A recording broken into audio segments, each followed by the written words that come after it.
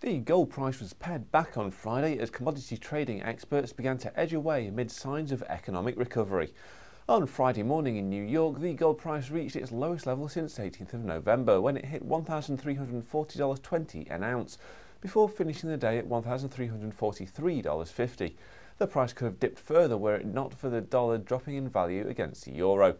However, Eugen Weinberg from Commerzbank believes that gold trading is still staying on track and above the longer-term upward trend, but admits that the gold price is under pressure at the moment due to economic fears being dispelled for the time being. The price of silver also dropped in commodity trading on Friday. At the end of the day, it was selling at $27.14 an ounce, down $1.27.